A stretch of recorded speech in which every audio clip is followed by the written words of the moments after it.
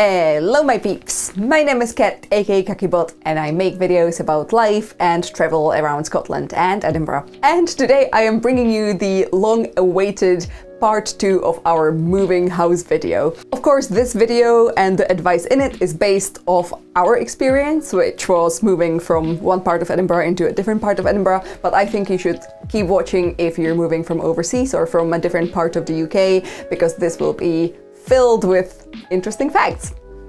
Yes, let's do that. Also, as you can see, I am shooting from a whole new room. You might have seen this room in one video before, but it was kind of dark and not quite ready. I think that there's a lot more going on now, but not quite enough. So don't judge me, I will figure this out. For now, this is what we're getting. So I believe that the previous video ended with us kind of like signing the lease and sending over the deposit, and then we just like faffed off to Prague and decided to not think about it too much. Yeah, our move was super stressful, even though we did kind of plan it to overlap quite considerably. Like the date of our official moving out and the date of our moving in to here was overlapping probably by a week or so, which I thought would be quite a long time, but it isn't. So if you're planning your own move, please give yourself plenty of time and also give yourself some time off work, because that's another thing we didn't do, and I almost burnt out at the end of it. Okay, so let's start by the first challenge we had to get through, which was packing all of our stuff. Let me just say that we were definitely hoarding throughout the 5 years in our old flat. We were really guilty of just like buying a lot of stuff, and then when we weren't using it, we would just put it in a box and kind of set it aside and forget about it forever. Magically, it's not here. We don't have to worry about it until we have to move, at which point we hated ourselves. So you can imagine that that led to a situation where even though we ordered quite a lot of boxes from Amazon, it just wasn't enough. It's never gonna be enough. However many boxes you're ordering, it's not gonna be enough, which is why it's pretty smart to kind of like ask around your friends, because whoever was moving last is likely to still have some of their boxes they have from their move stack around, because, you know, I know from our own experience that it's now been a month since we moved and we still have a whole bunch of boxes around. One more thing that we did, apart from the boxes from Amazon, which by the way are a really nice quality, and they came in like a packet with the like fragile tape and a tape dispenser, but we also went to one of the discount like home goods store in Meadowbank. So I think it was like B&M, one of those, and they also have a lot of very affordable plastic boxes. And I know what you're thinking. Obviously, if you're buying plastic boxes, you don't want to just like use them once. Like if you're buying those, it's good to then reuse them in your new house, which is what we're doing. This house doesn't have that much kind of like inbuilt storage as the old one had, which led to all of that hoarding. So we are really glad we have all of those plastic boxes, and they were maybe like $2.50 each, and they're really good for all the heavy stuff. So like all of your books. They're also quite good for things that you might be worried about, and a lot of like tiny little like tchotchkes that you have lying around, because, you know, I just feel like they're less likely to kind of like fall through a broken cardboard box. Not that that happened to us, but I always have that like in the back of my mind, like what if that box just like disintegrates? What if it's rainy? Yeah, if it's rainy, you will be quite happy to have some plastic. I know, I'm sorry planet, I'm sorry. Old stuff. So when you're going through your stuff and you're, you know, very smartly deciding that you can't just take everything and move it to your new house, because this is an amazing opportunity to actually like Marie Kondo the heck out of your stuff. You will find things that you just want to get rid of, and often they will be things that are almost new, and you might want to think that the best thing is to sell them. And I mean, if you really have the bandwidth for them, I'm not gonna stop you, but I find that like when you're moving, there is so much stuff going on. So like going on eBay and dealing with all of the, like the postage and like the waiting and all the communication, it's quite a lot of work. I don't think that you should really be putting that on your back while you're also moving and dealing with like with cleaning and like all of the stuff that I'm going to be talking about down the line in this video. I think that the next best thing is probably giving stuff to charity. I know that charities these days, they kind of are a bit more specific about what they want. They don't really want things that you wouldn't buy. Now, I would also add that if you're getting rid of any furniture or like large things, you do have to arrange that in advance. You can basically let your council know online that you have some stuff that needs to be picked up. You do have to pay a couple pounds for it, and it does take, I think, like 2 weeks or so usually for them to pick the stuff, unless it's a Christmas tree. I think that Christmas tree pickups are a bit better organized, which makes sense because everyone's getting rid of Christmas trees after Christmas, so the council just like sends out those cars, just like destroying your Christmas trees.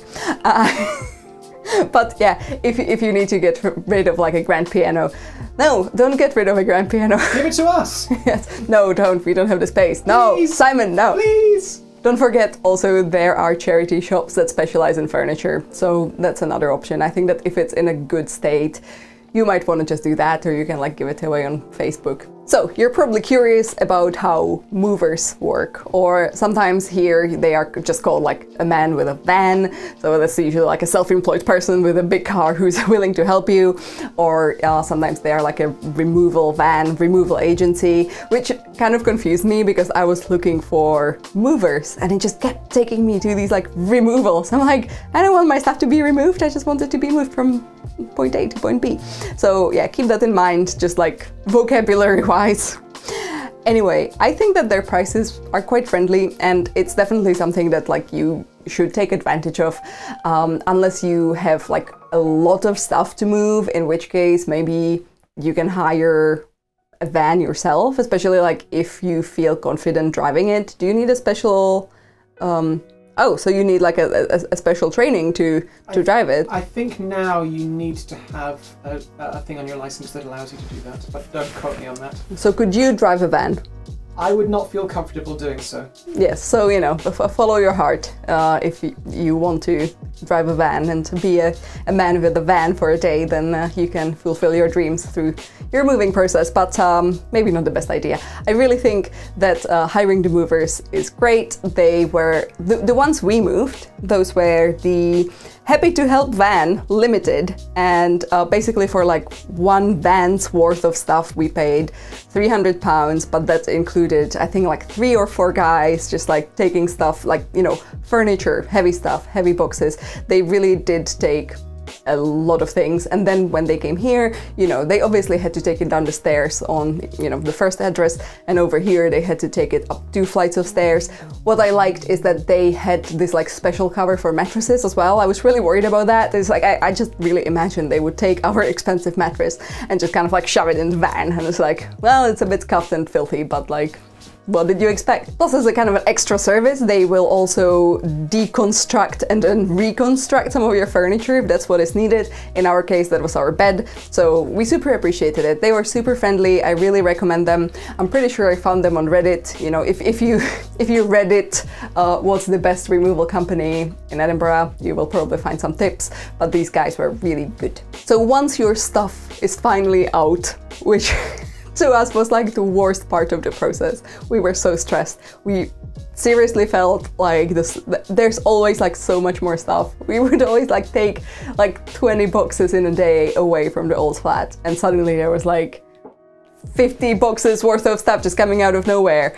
Yeah, that's the downside of having a flat with quite a lot of nice secret storage. It really, like, yeah, it doesn't motivate you to be a minimalist. Anyway, after that happened, and you know, that was really like the toughest bit, we had to arrange the cleaners, or technically we arranged the cleaners quite some time before that, because obviously you don't want to be arranging them at the last minute.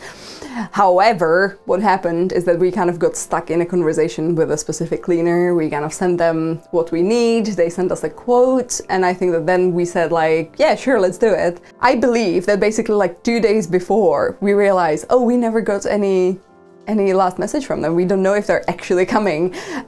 We called them up, they said they're not coming, so we had to find a different service. Thankfully, we found a cleaning agency called Rely on Us Cleaning, which for £160 did all of our deep clean. It actually took them like 2 days, or you know, I guess that you could say like 1 day, because it was like 1 afternoon and then 1 morning. And I have to say that the agency, upon kind of checking our flat when we really like officially moved out, said that the standard was really high. We obviously saw it as well. It was really like solid piece of cleaning, and like for that price I would be really happy to call them up again and have them look at this place, because I think that our standard of cleaning is definitely not as high as Rely On Us cleaning. Okay, so this is our last visit to the old flat ever. So weird. We've been here 5 years. It's never been this clean. The windows are clean. The floors are clean. So much space. Crazy. So that's my office. That's where I used to make most of my videos for you. As you can see, I left my table here and my nice shelves. There's all the water damage that I keep telling you about.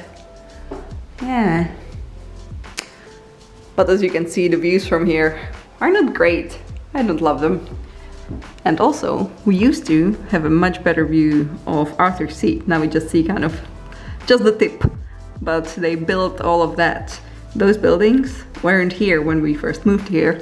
So we had to basically sit here through the construction, so that wasn't great. Yeah, but nice and clean here. Simon's office also looks better than ever. Woo, his little cupboard. See, this is what I meant when I was telling you about box rooms. It's pretty big. I mean, the chandelier is quite janky, but fair enough. Otherwise, it's pretty big. Like, yeah, quite a big space. Definitely okay for an office.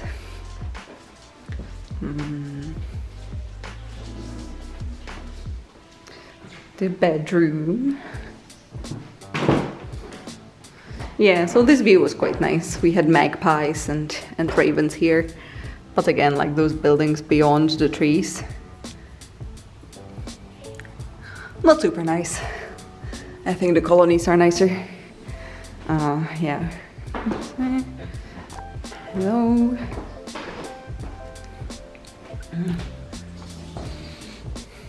The kitchen, where Simon is still dealing with stuff. Defrosting the freezer. Or cleaning up the mess from that. Yeah. Defrosting the freezer. A task we haven't done in 5 years. Never mind. You also kind of independently have to organize window cleaning. That was kind of a surprise for me. I think that's because we only had windows cleaned once in the 5 years. Probably not great, but at that point we basically just called up our letting agency and said, look, like the building that's getting built across the road is creating a lot of dust and the windows look gross, and they basically just went, sure, like we will arrange a window cleaner to come over. By the way, that was quite a traumatizing experience, because I basically came home and saw a guy just like hanging out of my window, and he did have to like enter through our flat as well, so I thought we were being burgled by some sort of like parkour master. It was really weird. It really weirded me out. Anyway, this cost us £45 for 5 large windows inside and out, which again I think is a pretty solid pricing. The windows looked spotless, so again I would be quite happy to have them clean our windows here.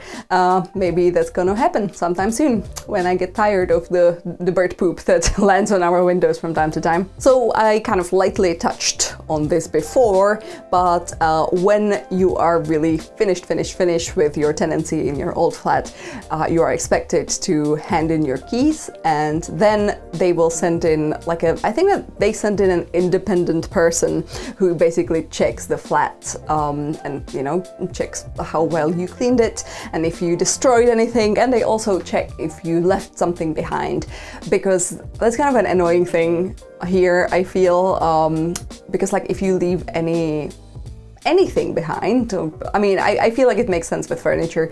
If you leave any furniture behind that you couldn't really arrange, you know, getting picked up by the council or by a charity shop, then obviously they have to deal with it, and that costs money and takes time, so it makes sense. But I'm pretty sure that they're quite unhappy even if you've put on a shelf and then you didn't like undo it. They will send you like a list of things that you've left behind, and they will send you like a scorecard of how well you cleaned. Ours was pretty good. That's what it said, pretty good. No, I think that it said like a 4-star standard. So hopefully that's 4 out of 5 and not 4 out of 10. I don't know, I'm not particularly proud of my cleaning skills, and I didn't even clean this myself, so I don't really care. Obviously, all of this is important because you eventually will want to get some of your deposit back. Because when you moved into your previous house, you gave your agency some deposit, but you didn't actually give it to your agency because in the UK, they are required by law to set up an account with someone else, with a third party that protects your money from, well, I guess both them and your landlord.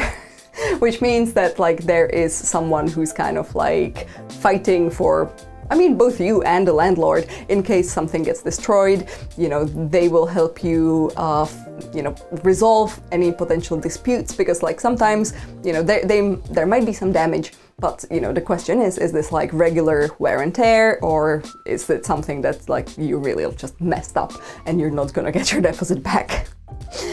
So yeah, we are currently still in the process of getting our deposit back because sometimes it takes a bit of time to get into that third-party account. And yeah, I'm just gonna say this thing: when you're moving into your new flat and you're setting up that account with your deposit in it, make sure you have all of your login info. Don't have it sent to your work email and then be fired from that job, because that will complicate things. Sorry! Yep. And so that takes us to a point where we are finally done with the old flat. Thank God. You remember we didn't like that flat for the last 2 years. The first 3 years were great. Sometimes when I look at footage from the first 3 years, I'm like, this place was lovely, but the last 2 years were a nightmare. So thank God we were out. It was done. And we got to check in into this place.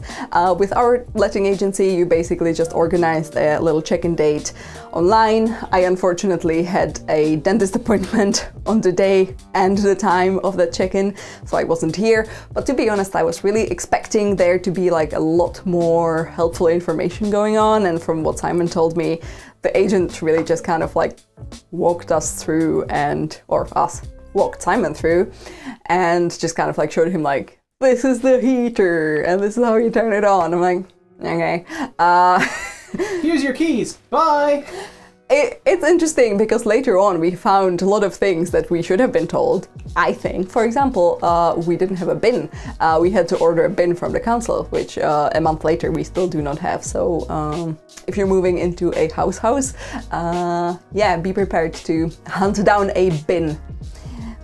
Could we buy our own bin? It's a council bin. Really? So we can't get our own, like, are you telling me that the bin men in the morning when it's like 4 AM and it's dark, do they really check? I have no idea. I don't think so. Guerrilla bins!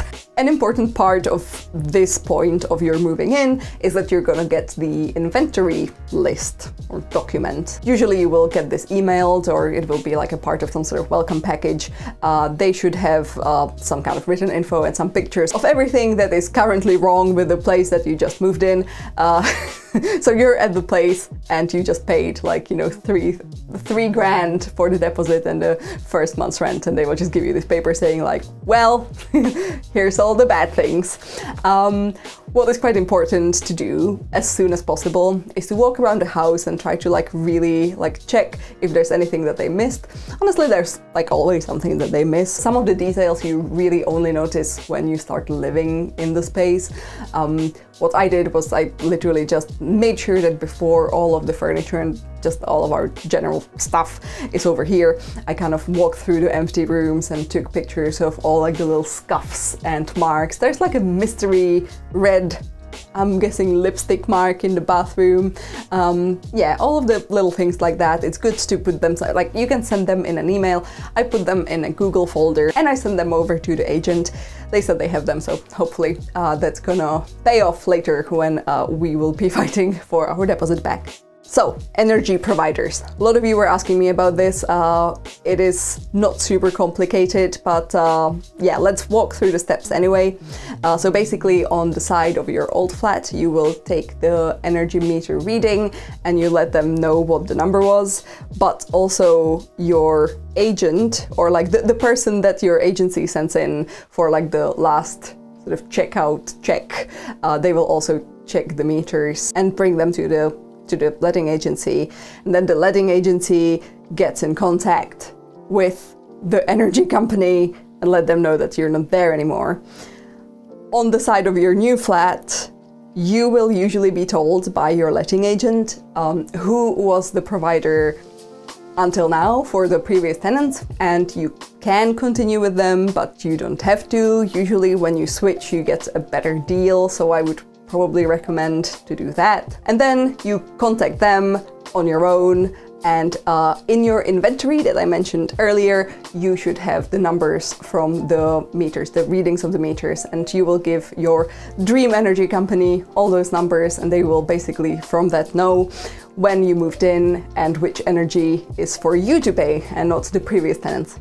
Now with internet, I think that like 5 years ago or so, it actually used to be quite a stressful bit of looking for a new flat. Because if, like us, you are very dependent on fast internet, this is kind of like a deal breaker, right? Like moving somewhere where you can't get super speedy internet that can kind of like ruin your career if you really need it. And honestly, in the past 2 years, it was more important than ever. So yeah, thankfully, I would say that also in the past 2 or 3 years, all of Edinburgh has, you know, one provider or another giving you the option of getting the super speedy internet. So I would say that I would be a lot less worried about it now than I used to, but we still did check it before we moved here. We did find out that we can't get the speedy internet from the same provider, but that wasn't really a problem. Usually all of them provide a very similar standard, you know, quality standard, so not an issue.